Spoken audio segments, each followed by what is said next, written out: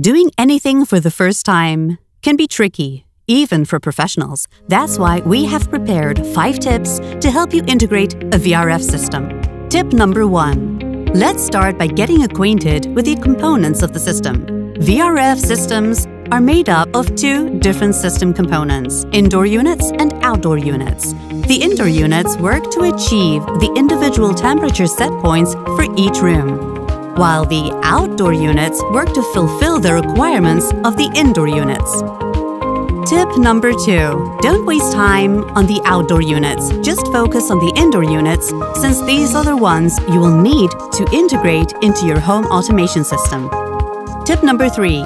Each indoor unit will be controlled via its unique address.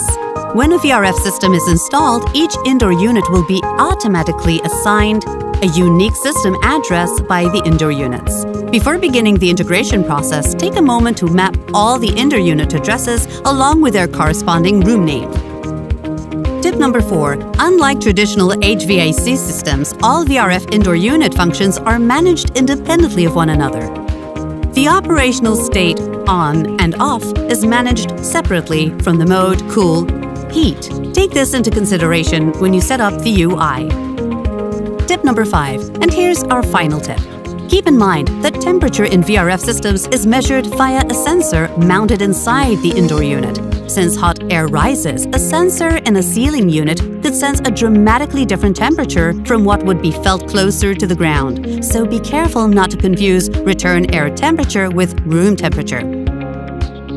We hope these tips help you get started right. Wait, that's not all. Click for more tips.